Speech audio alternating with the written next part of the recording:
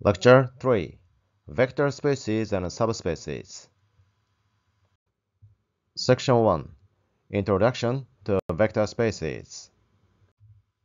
In this section, you will learn what vector space is, properties and examples of vector space, and how vector space is applied in data science. A vector space, also called a linear space, is a place where vectors that follow specific rules get together. These specific rules mean that when vectors are added together or multiplied by a scalar number, the result is produced according to specific rules. For example, suppose there is a set of vectors. In that case, we check whether the rule, even if vectors are added together, the result is also within the set, is satisfied.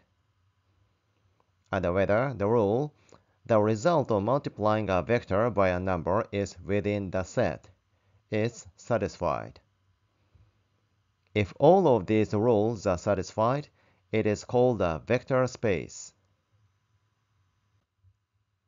Formally, we can define vector space as the following. A set called a vector space of a field F if the following conditions are satisfied. The first is closure under addition. For any two vectors u and v in a vector space large V, the sum of u and v also belong to the vector space large V. That is, the result of adding vectors in a vector space always falls within that vector space. The second is closure and scalar multiplication. For any vector v in a vector space large V and any scalar xi in the field F, the product of xi and v belongs to the vector space large V. The result of multiplying a vector by a scalar in a vector space always falls within that vector space. The scalar can be real numbers and complex numbers. In other words, a vector space is a place where the rules of calculation are such that you can freely add vectors and multiply them by scalars, and the results will always fit within that space. A field is a mathematical structure consisting of a set of elements and two operations performed on that set, namely addition and multiplication. In a field, these operations follow specific rules, and the results of addition and multiplication are also contained within that field. Additionally, vector spaces must satisfy the following 8 axioms. This slide shows only 4 of them. The remaining 4 will be shown in the next slide. Associativity of addition.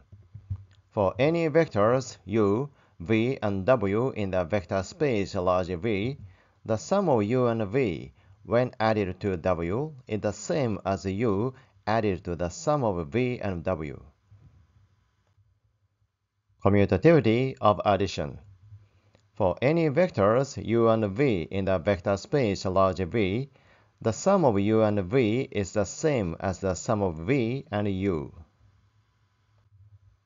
Existence of additive identity.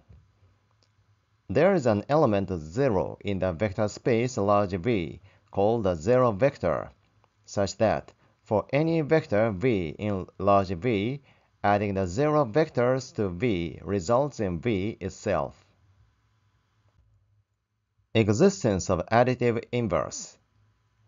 For each vector v in a vector space large V, there's a vector minus v, such that when v is added to minus v, the result is the zero vector. Let's go on to the remaining 4.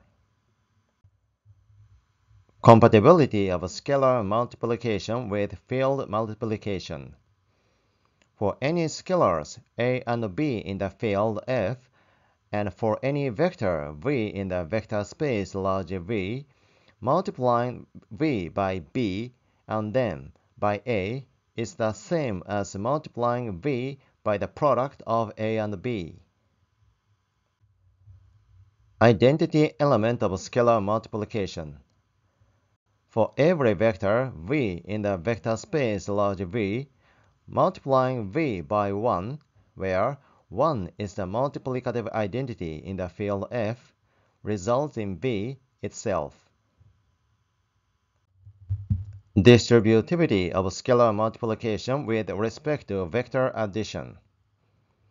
For any scalar A in the field F, and for any vectors u and v in a vector space large V, multiplying the sum of u and v by A is the same as multiplying each of u and v by A separately and then adding the results. Distributivity of scalar multiplication with respect to field addition. For any scalars A and B in the field F, and for any vector v in a vector space large V, multiplying v by sum of A and B is the same as multiplying v by A and by B separately and then adding the results. Let's consider the set of all two-dimensional vectors over the real numbers, denoted as R2. This set includes all vectors of the form of this W, where the elements x and y are real numbers. Let's see vector addition. If vectors u and v are expressed in this way, the sum can be expressed in this way. Next, scalar multiplication. If she is a real number and a vector v can be expressed in this way, the product of them can be expressed in this way.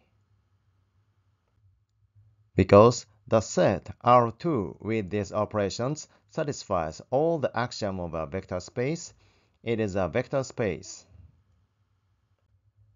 Vector spaces provide a framework for solving various problems. These are some examples. Data representation. In machine learning, datasets are often represented as vectors in high-dimensional vector spaces. Each data point is a vector, and the entire dataset is a collection of vectors. Linear transformations. Many operations in data science, such as rotating or scaling data, can be considered linear transformations in vector spaces. Understanding vector spaces helps understand how these transformations work. Dimensionality reduction. Dimensionality reduction techniques like principal component analysis work by identifying a lower dimensional vector space that best represent the data. By doing so, those techniques make computation more efficient and reveal the underlying structure of the data.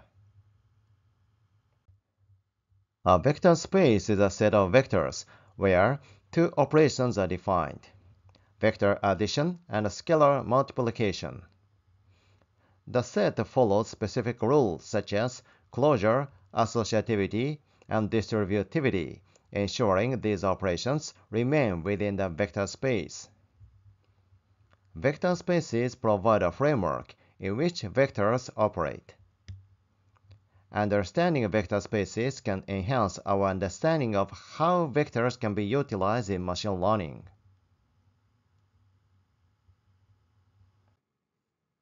Thank you for watching. Please thumbs up and subscribe to my channel.